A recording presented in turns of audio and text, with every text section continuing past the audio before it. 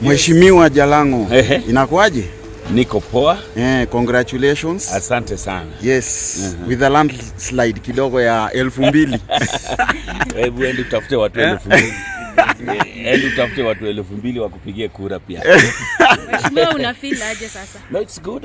It's the people of Lang'ata has given us a chance to work for them, so that's it. Really nothing much we can say, so it's for us to now deliver what we promised the electorate during our campaigns. Okay. And that's what we are about to do. How does it feel kuitwa mheshimiwa by the way? No, I can't answer kuizoea, but it's very weird. Very weird, but usitake kuitwa mheshimiwa paka ufanye kitu ya kuheshimiwa ndio ufanye kazi. Haufai kuitwa mheshimiwa na watu kwa constituency wanalala njaa, watu wana vitu. So fanya kitu kimoja ama kitu itabadilisha maisha ya watu wengine yenye itakupatia. Fanya kitu cha kuheshimiwa ndio itwe mheshimiwa. But squeeze naitika tu. So Jalas, maybe way forward like for Lang'ata. Way forward, we are still waiting. Hawezi anza kusema kazi itakuwa nini na hujapatiwa hiyo kazi. Wananchi washafanya, so we are waiting for swearing in parliament in 2 weeks time. The gazette notice is already out, orientation and all.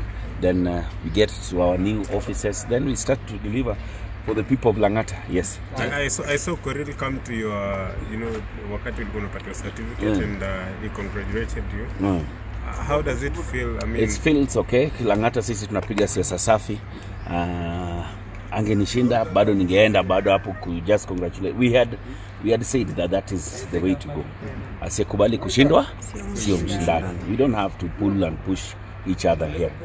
And what message do you have for Lang'ata people? For the Lang'ata people, thank you so much. My people from Mugumoini, High Rise, Karen, South Sea, Nairobi West, all the 5 wards. Thank you so much for giving me a chance and an opportunity to serve you as your MNA, member of the National Assembly. We will deliver on the promises when we want to work closely with you people so that we can deliver on our promises that we gave you during our campaigns. And the last tuliona pale kwa mtandao ulisema like Lang'ata like you're going to establish resource centers. Resource centers. Unajua mimi ni msanii na sanaa ndio imenifikisha hapa paliniko. So the young people of Lang'ata must be very ready when you are talent and all. I want to put up a resource center in the 5 wards. A resource center that will include recreational activities, masaiba, manini, studio. Unajua wasanii wote wa bigi walitokaga tu Lang'ata. Isa, Nameless, Nazizi, Waire, wote tu ni wase wa Lang'ata. Okay? Nakumbuka ile ngoma twende tukawake huko Nairobi West, hiyo ni Lang'ata. Tupitie South Sea, bado ni Lang'ata. Yes. So we want to have Lang'ata have the biggest creative hub ever. The biggest creative hub. Yani ukiwa kijana na unaishi Lang'ata na uko na talent, mheshimiwa yuko hapa and we are about to make a very big difference. Wanasema CDF imetolewa. Since Lang'ata ni bedroom ya baba, people said that Baba didn't deliver, and we know of course. What do you mean that Baba didn't deliver? Most of the people Baba delivered heavily in Lang'ata because there was alipiga Ruto mbali sana huko kwanza wako delivering like wakati alikuwa na kiwa MP Lang'ata. Baba alipiga Ruto mbaya sana 57,000 out of 27 my friend. Hapo sicheze. Lang'ata tulideliver yote ODM all the MCAs wote. Rex Nairobi West ODM, Abbas South Sea ODM, Maragu Karen ODM, Kennedy High Rise ODM. Sasa hiyo ilikuwa ni hatari. Hata Igathe alipiga Sakaja Lang'ata everywhere. Anyway, tuachane na hizo. Mimi niko na mapartners na marafiki wengi wenye tutafanya nao kazi ndani ya Lang'ata. Whether they CDF or there's no CDF, the promises we say we will deliver. Those are the things that we want to do. And Baba, when Baba was in Lang'ata, he delivered a lot. Wewe unajua Lang'ata wewe vizuri. Unajua watu wengi wanaonaga tu Lang'ata ni kama ni high rise peke yake. Kuna Karen, kuna South Sea. Have you ever gone and checked the projects that were taken care of there. And what does really CDF do? CDF ni shule na security, which are devolved units anyway. So we have to work. Kazi ya mheshimiwa is, a member of parliament has 3 jobs: legislation, oversight, na tunaweza kuongeza moja juu, lobbying. So lobbying is what I'm going to do mostly. Unasema ukipita, usipopita, utarudi KISS ama bado? Mi sitaki job ya radio. You know, sitaki kazi ya radio. You know, for the past like 15 years, I've never slept. I've had a radio gig every single day unless I'm on leave. So I've never slept. I've never known how saa moja asubuhi inakaa. Inanipataga kwa kazi. And it has been 3:30 in the morning for the past 15 years. Radio, whether it was at KISS, at Radio Maisha, at Milele, at Hot, at everywhere, and back to KISS. I've never known what sleep is all about. At least it is a chance for me to sleep, enjoy a sleep, niamuke hata saa moja. Bunge unajua inaanza saa 4. So it's not even about sleeping. I know I'll find other things that I would want to do. I'll find a lot of things to do. You said you can get a radio gig that ends at 9. If I can, not even at if I can. I've already had so many calls, people calling me. Lakini wacha ni resume bunge kwanza. Nikisikia nimeboeka nitafanya radio. Naweza fungua hata radio yangu. Hata Bunge FM, why not? Mheshimiwa, before you announce as a winner, kuna watu walikuwa wanakumok sana, the likes of kina Andrew Kibe, wanasema sijui huwezi win, urudi ufanye content. Maybe ni message gani unaweza waambia? Mungu wa Jalas ni yule. Umenielewa? They can say anything they can say. But the work we did, the campaign we did, there is no way we were going to lose that seat. Mimi walisema hata kabla hata kura ziko zimeisha kuhesabiwa, tayari walikuwa wamesema venye Jalasa ameshindwa, Jalasa anarudi KISS, Jalasa sasa ni YouTube tena. Jalasa anateseka. Tulia. Hivyo ndio walifanya hata wakati wa nomination. When everybody said that sikushinda tiketi ya ODM. Na mimi nilikuwa nimetulia. The next thing I'm posting is, thank you so much Lang'ata for nominating me to represent you. Juzi wakaongea hivyo na nimetulia tu, I'm not posting. The next post waliona hapo paka hao wenyewe sasa wanasema sasa tutajificha wapi, tutaambia nini watu hapa sasa. Mwenye amesimama na nyinyi ni mbunge wa Lang'ata.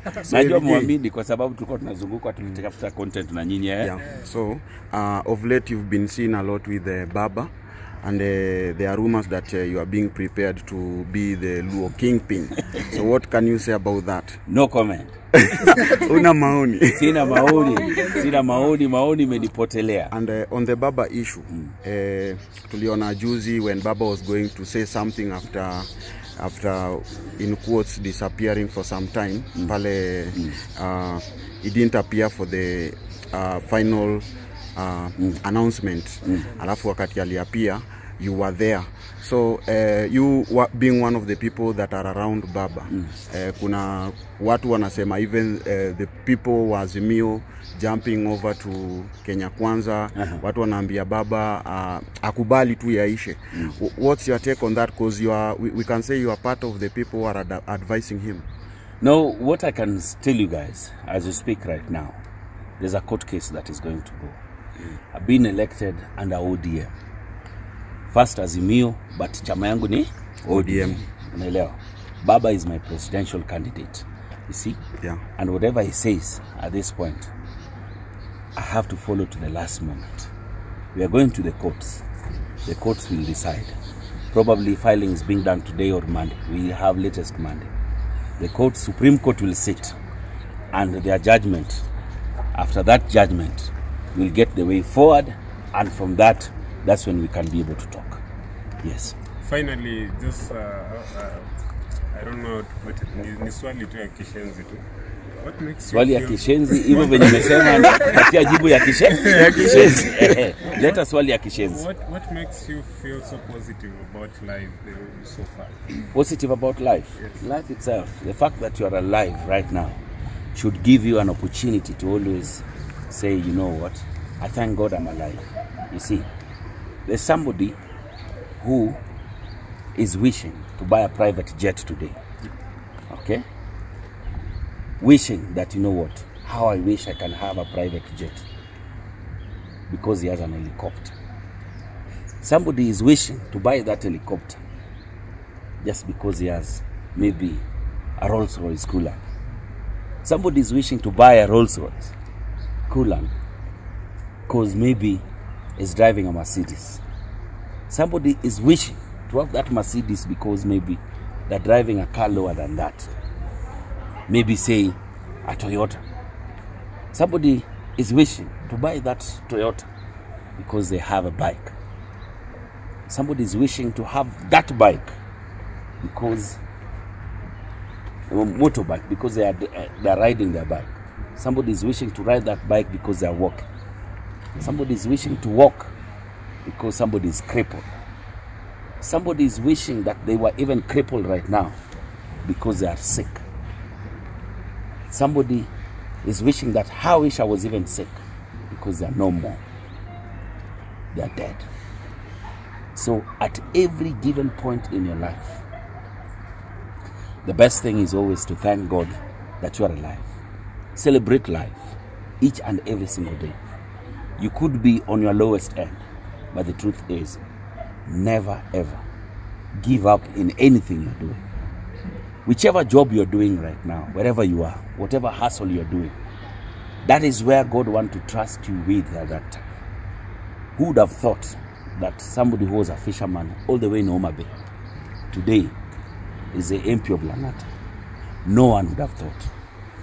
So first you have to believe in yourself. Trust the process. Live the moment. Keep the faith. And you will win the race. That's it. Jalang'o, on your Instagram, you declared some of the things you will be doing, you'll continue doing, and maybe some that you won't be doing as an MP. Is there anything that maybe you will miss doing that you are doing? I'll miss hosting gigs in the club, maze. Unajua pale maze kuna drink, kuna nini, wase wako pale. So unajua mwesh maze sasa hiyo utasema mbunge wa Lang'ata aonekana amelewa. But I'll miss hosting clubs. But if anyone comes up, I'll always just be doing, passing by, because it's life. You don't know also at sasa we ni mbunge, sasa we umekuwa boring, nini. We can still have fun and still deliver. If maybe I'm having fun and I'm not delivering for the people of Lang'ata, then that's an issue. Unajua? But if I'm having my good time and watu wa Lang'ata wako sawa, shida iko wapi? Pige sherehe. When should we expect the next Luo Festival? The next Luo Festival? Yeah. Very soon. Tukishapishwa hivi itakuwa mbaya zaidi. Itakuwa mbaya sana. Your two workers, did you find them? Yes, I found them. And it hurts me so much what they are going through. If you can check their Instagram, it hurts me so much. So much. If I can show you the messages they write, I could show you one right now. And you know, they betrayed one of the biggest trust we ever had together. It hurts me so much that wamepotea. Unajua shetani iliingilia vijana wangu bwana. And they stole a lot of money from me. Will you ever trust them back? I don't know what to do. What do you guys want me to do? But Jalasi aliuliza kuna mwingine hapo ndio nimesahau jina. Aliuliza like if you guys mko sawa sahi akasema I forgave them. Nikamwambia they can go on with their life. Wanataka kurudi job tena. If it were you, would you bring them back? God is mtu mwenye umemtoa chini kwa maisha paka pale amefika. Anaonekana kunywa busa. Hebu soma hii. Kutoka kwa Eli. Yeah. Soma hello sir. Aki naomba msamaha sana na najutia makosa mkubwa wangu. Nilidanganywa haki. Sikuwa na hiyo nia ya wizi. Tumetoka mbali sana, urafiki yetu na undugu isiishie hapo tafadhali sana, nateseka.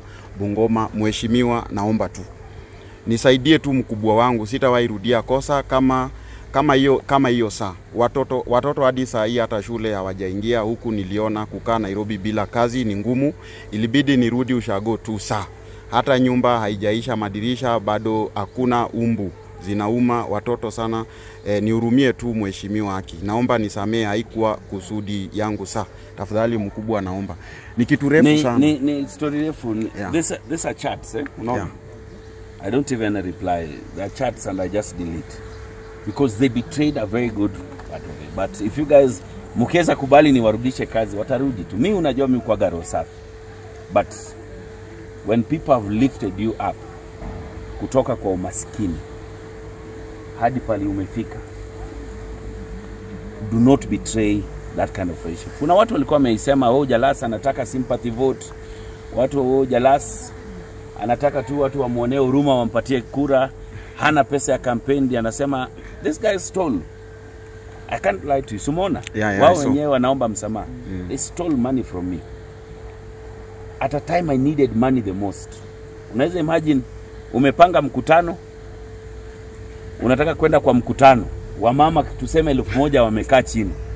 Umeshajipanga, unakuja kwa gari, unaangalia hivi pesa ya mkutano, ya kulipa hall, ya kufanya nini, mafea ya wamama, ya kuenda kununua chakula, ya kuwapatia, yote imeibwa. Wamama wanasema nini? Unawadanganya. Unawadanganya. Na ni watu wako tu wenye umewapatia kazi. Hakuna kitu kinaelia wako nayo. Yeah. Everything. Wafanyikazi, mimi bora unafanya kazi na kwangu, huwa uchukuliwi kama mfanyikazi. You become part of my family. Fanya tu kazi yako vizuri, lakini chakula yenye mimi nakula ndio mtakula. Pali na lala, nyumba yenu ni kama hiyo. I always want the best for everyone that is around me. But they betrayed me and I don't know what to do. Nyinyi kama content advisors mnaweza sema, mkisema ni warudishe kazi watarudi tu. Warudi. Give them a chance. Wapatie chance nyingine. Wapatie chance nyingine tena ya nini? Tuwapatie chance. Mumesema tuwapatie chance. Sawa, nimewasikia. Ya mwisho, Jalas, your favorite clothing ni gani? Unapenda kuvaa kama? Mimi unajua sasa nimeambiwa wewe ni mheshimiwa sahihi, lazima uende ununue masuti. Sina suti zinanitosha jamani. So nimeenda already, watu wa Divine definitely washaanza kunitafutia masuti hapa na pale, but this is my good look. Apart from Divine, if someone wanted to dress you up, will you mind? Maybe unless one of your unless voters. akona biashara Lang'ata. Unless hiyo biashara iko Lang'ata. Any chance to run for the top seat? Because nimeona kuna tweet pia ina trend pale. Tulieni basi. Hata sijaingia kazi bunge mchache kuniambia governor bwana. Top seat. Sawa, si ndio? Ndio hivyo. Asanteni sana. Thank you so much guys. Shukrani sana.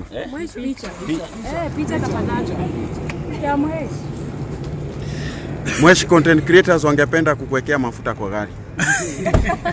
Nitashukuru sana kwa sababu sasa nimesota, nimetoka campaign. Mkinitolea 1000 moja, hiyo ni 1000 kama 30. Tanzania.